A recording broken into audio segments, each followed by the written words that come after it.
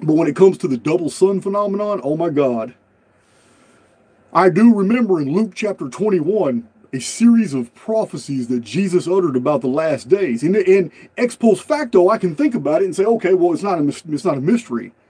Of course, if you're a prophet of the Most High God, you're going to know exactly the realm you're living in. This is why many of your teachings were in parables, which are images of truth. You knew you lived in a simulated reality, a copy of a real world. You knew this, and this is why your prophecies are all in ex post facto language, meaning retrospect. This is why you spoke about the future always in the past tense. I get it. I understand. Jesus was always talking about what was going to unfold in the last days, speaking in past tense, describing the suns and the signs in the sun, the signs in the moon, signs in the skies and the heavens, and people would start to tremble, and all this was going to happen before the end.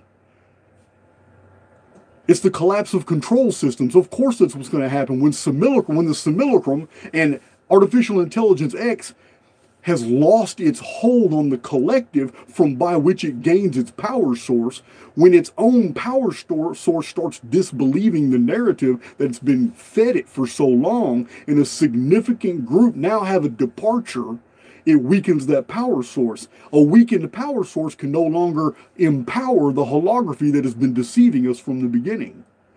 Jesus would have automatically known this. So it's not hard for me to envision a man living 2,000 years ago, a prophet of the Most High God, God touched, an immortal just like me, just like all of you listening to my voice. It's not a stretch of the imagination for me to understand that he predicted things out of knowledge.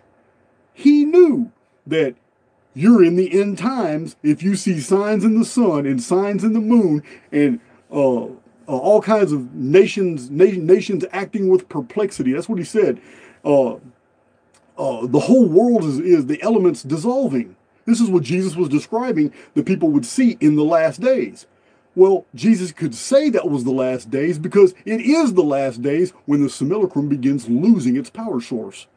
Its power source are the very souls that it has confined. AIX has nothing to do with the simulacrum. This is a containment field. AIX, Artificial Intelligence X, is the negative default programming that was inserted into the simulacrum that makes all these negative and bad things happen to us all the time, even if we have a positive mind, positive attitude. It's basically an interference pattern that was introduced, and it's made our life hell a lot. But it's also promoted stability and growth in those of us who overcome.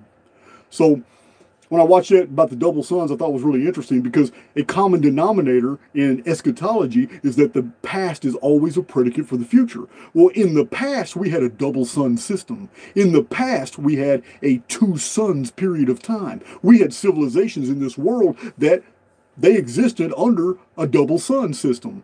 It wasn't until the Nemesis cataclysm that one sun went dark. And that's when all the calendars began. Men began keeping time after that. And I don't need to go into, this is a live video, I don't need to go into that. I have so many videos on different timekeeping systems and how they all evolved or were developed.